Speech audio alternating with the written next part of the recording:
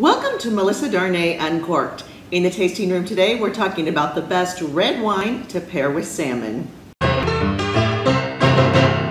Joining me today is my family. All of them, even the furry ones. You have my husband, Kleriston, the very wiggly dog, Savannah, my cousin, Marcio, who's leaving today, and of course, he's got Sophie. A lot of you may know that Pinot Noir is one of the best wines to go with salmon.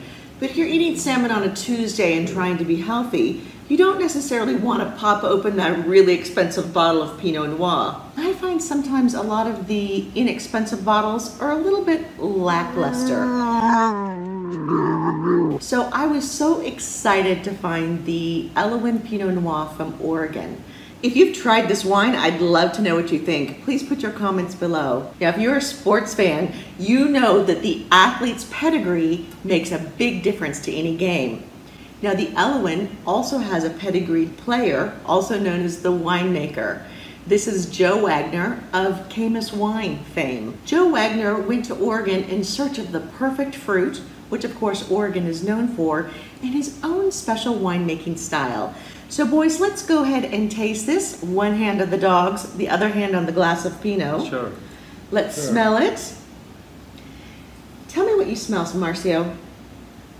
Smell cherry. Yeah. Kleriston already skipped to the tasting part. He doesn't wait for directions. Yes, that's my husband. So what do you taste? Make my mouth water. Yeah, it makes your mouth water. That's because of all of the acidity. Yeah. Now, Pinot Noir is typically known to be acidic and earthy, but what makes this Pinot Noir so special is it also has this big fruit bomb going on. Since this is a weeknight, I prepared salmon in the air fryer, one of my favorite ways to cook salmon, over a healthy quinoa and then some fresh vegetables. I love. Yeah, we have some tomatoes and some avocados. The wine makes the salmon taste better and goes together with the avocado.